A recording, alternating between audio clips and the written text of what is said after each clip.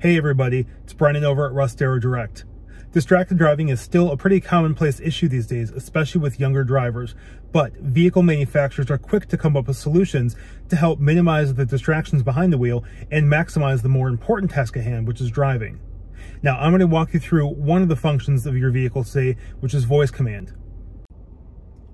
Now, as an example, I've connected my personal phone to this 2018 Kia Sportage EX. Now, the voice command functions are going to be on the left side of the steering wheel right here in this little pod. This top left one is the voice command function. So if I press it, it's going to access certain functions and ask me for a command, such as a radio station, a navigation destination, or a contact to dial. So for example, I'm listening to 101.1 right now, and I want to switch it to 95.9. By pressing this button, please say a command.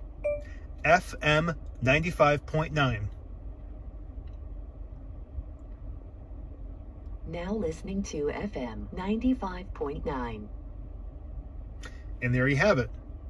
Now, since my phone's connected, if I decide to press one of these buttons, which this is the talk or dial button or answer the phone call button, and this is the end call button. So if someone were to call me and it goes through the vehicle and I want to answer it, I press this button.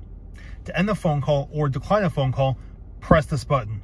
Now, when not in an active phone call, if I just press the green button here, it'll take me to the phone screen and it'll access my recent call history. I can dial a number manually, or I can access all my contacts, or if I have favorites, I can do that too.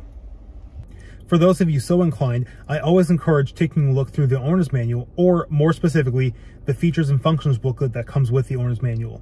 Now, if your vehicle doesn't have one of those, you can get one through your local dealership, or you can access them digitally in most cases through the manufacturer's website. Also, at the time of purchase, please ask your salesperson to go through some of the vehicle's features and functions with you to make sure you get the best usability and user-friendliness out of your new car purchase. In fact, half the time, it may be a learning experience for them as well. And for more tips and tricks, feel free to follow me on Facebook.